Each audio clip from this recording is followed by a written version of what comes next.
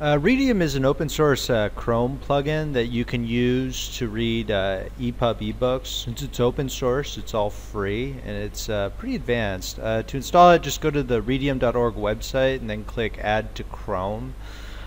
You might need to sign into your Google account first, and then once it's installed, it will automatically appear as a plugin.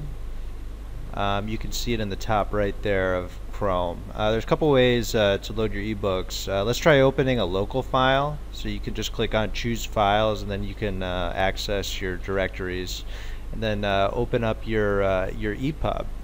Okay, and once that happens, the book cover will just show up on a screen, and just double click it to open it.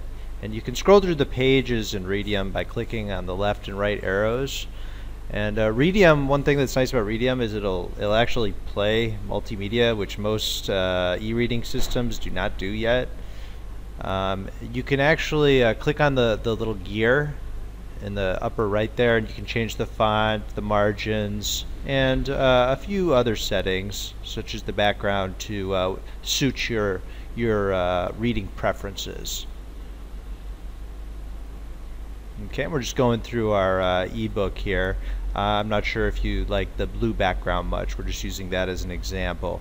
Okay, let's try a sepia background. Maybe that looks a bit nicer. There we go.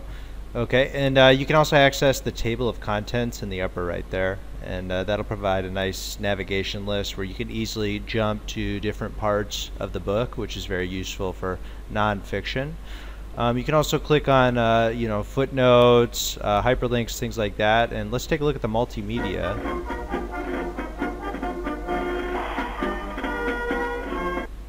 Okay, it uses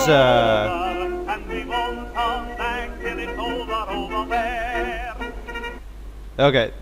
As you can see, it uses the native Chrome controls to play audio and video, which are pretty advanced and work very well, actually. This video right here doesn't have any sound, but you can see you can read multimedia right inside your ebook. Okay, you can also, there's also a full screen mode option, and one nice thing, you can actually access the metadata of an ebook, and it'll just show things like the name and publisher and things like that.